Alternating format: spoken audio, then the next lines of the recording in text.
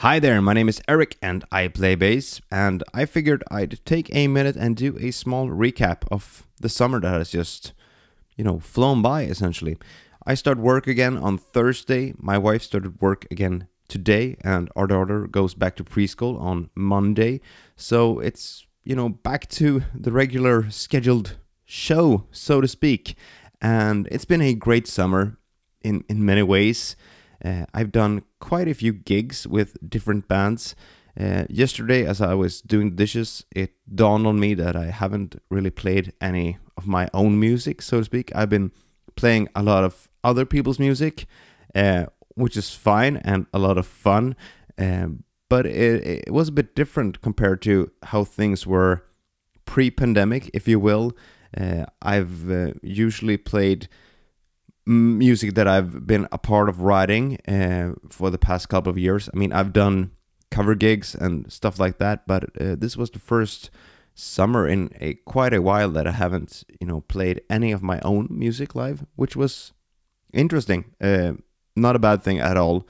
It just dawned on me as I was, scratching away on the plates, so to speak. So the summer started off with me sitting in with Sorcerer in Denmark.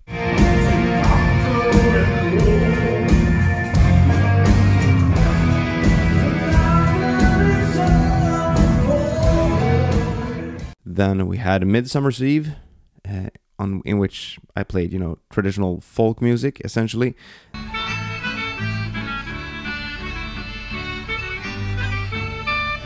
Then we had, let's see here, then we had the gig with Mist in Lidköping.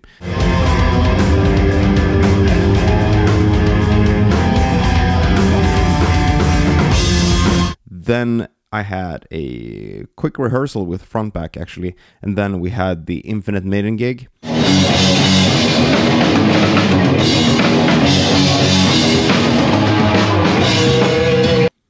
Then I did the Frontback gig.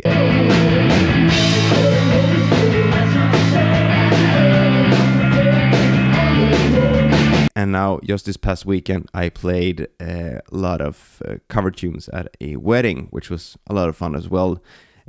All of the gigs previous to the wedding gig were without any sorts of sheets or papers or whatnot.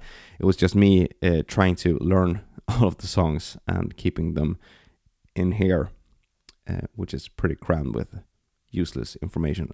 So it was good to fill it up with songs instead. But yeah, it has been interesting to sit in with a lot of bands and, to just essentially fly in and be a part of an already established group, so to speak, and,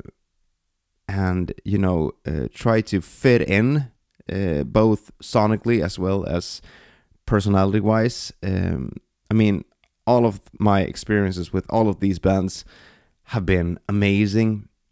All of the bands have been great to me, and I think that they've told the truth when they said that they've been satisfied with what I've brought to the table playing-wise, which is always a good thing. So when it comes to learning other people's songs for sitting gigs, I've got an approach that works for me, so I figured I'd share it with you guys as well. Hopefully it can be helpful to someone out there.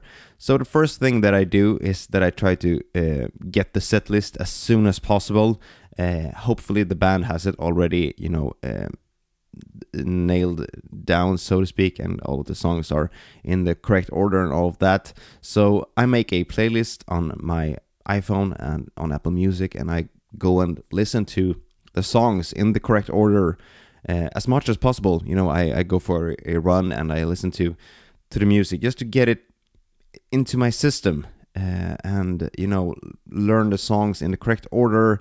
And I try to learn also, the vocal melodies and, where certain parts go, not just the bass lines. And then once I've got that playlist down, I usually sit down and try to learn the songs bass playing wise as well. It is a bit of a different thing for me to learn the songs as a bass player compared to learning the songs, if you will, knowing what happens and how the lyrics go and all of that. It's a different approach in my brain, at least.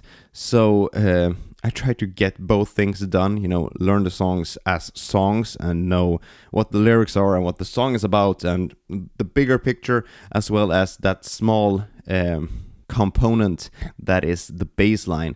I try to get both things into my system.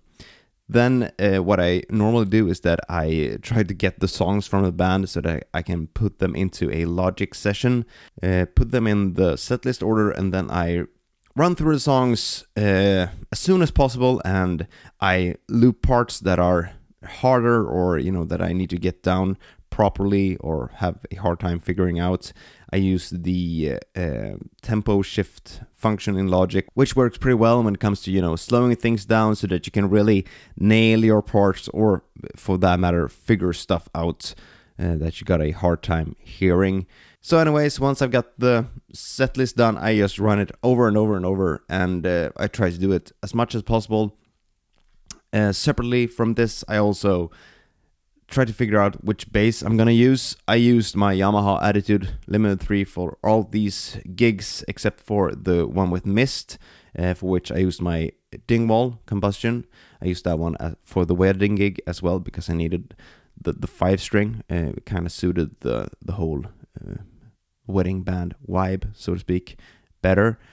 And yeah, that's essentially my approach. You know, learn the songs both as songs as well as bass lines, if that makes any sense. You know, you should be able to sing the song, you know, not just the bass line, because nobody wants to hear the bass line. You need to know the bigger picture of a song. And yeah, that has been working out pretty well for me this past summer, and it's been great. It's been a lot of fun sitting in with all of these bands. So anyways, my name is Eric and I play bass, and it's been a great summer. Hopefully I'll get to do more gigs during the fall with both my own bands and with new bands as well. If you need a bass player, hit me up. I'm always in the game for learning new stuff. It's always fun. I love playing bass. And yeah, quick summer recap. Hope you guys have had a great summer. I'll see you guys and gals and cats and dogs in the next video. Have a great week. Thank you so much for watching. Hit that subscribe button, all of that good stuff. I'll see you guys later. Take care. Bye.